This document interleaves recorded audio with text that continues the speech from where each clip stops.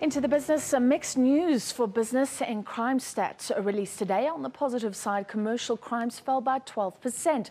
Cash in transit robberies down by a whopping 18%. Bank robberies cut by 19%.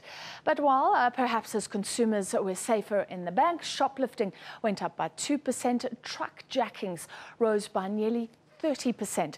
And the biggest increase in sheer numbers were for robberies with aggravating circumstances, which includes robberies at businesses while employees are present. Before we interrogate these stats, some more relating to business with the Institute of Security Studies, let's take a look at the overall picture.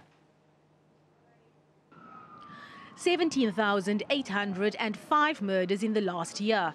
That's 49 murders a day. The Institute for Security Studies puts the murder rate at 33 per 100,000. Contact crime, which includes murder, attempted murder, sexual offences and assault, makes up more than 34% of all crime reported. Your assertion that crime is not under control, because that's just simply a statement. And yet the statistics that we put before you, they say over the 10-year period and over the 5-year period, there have been a decrease. And that's not speculated. Other figures presented by Minister Nhleko and National Police Commissioner Ria Piheja include carjacking, which increased by an alarming 14.2%. The most feared crime, home break-ins, rose by 5.2%. And attempted murders went up by 3.2%. with a slight increase in assault with the intent to do grievous bodily harm. Sexual offences actually decreased by 5.4%. South Africa has 54 million citizens and 194,000 men and women in blue. That's one police officer per 356 citizens. The police boss warned that the influx of foreign nationals is putting pressure on SABC resources.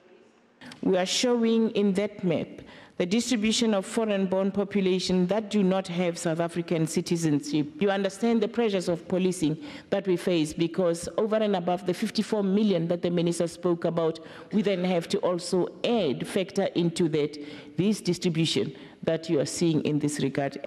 On the murder rate, an indicator of how violent a society is, Nhleko says police arrive at the scene after the fact.